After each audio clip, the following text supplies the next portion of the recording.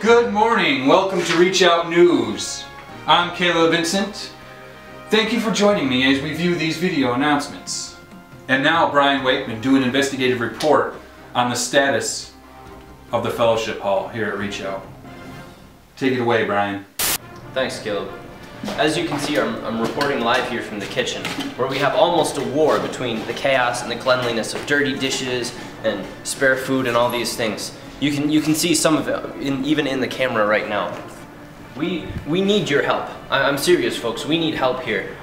We've got a couple people who are really fighting the good fight out here, but sometimes it's just not enough. We need your help. I mean, we have the kids working here. Look at their reaction. We need help out here. There's a sign up just outside the kitchen. Help us save the kitchen. Back to you, Caleb.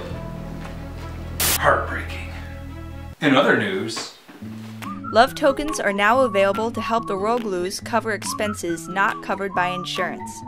For more information, contact Robin Foote at 607-229-5343. Covenant Love Community School has a craft and book sale November 22nd from 9 a.m. to 3 p.m.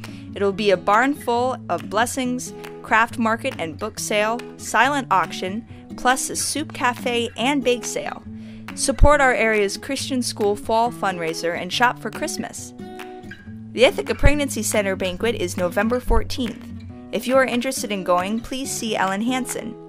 IPC is also sponsoring a talk by Reverend Arnold Culbreth at Barnes Hall Thursday the 13th at 7:30 p.m. Learn how abortion is negatively impacting minority communities and how you can help. Next Sunday, November 16th, is the last Sunday for dropping off Operation Christmas Child shoeboxes. Today from 4 to 5:30, we are hosting a multi-church youth group shoebox packing party. If you would like to assist in setting up tables for this event, please see Hannah Enslow following Fellowship Hour. And remember, the Reach Out Pray Ahead calendar theme this month is love. Keep your love on and eyes open for opportunities to make love look like something. Weave your heart into Firehouse worship continues every Wednesday night at 7 p.m. God is moving faithfully every week with healings, new songs, lives restored, hope renewed, and creativity in His presence. Stop by this week and be refreshed. Kids are welcome. and that's Reach Out News in a nutshell.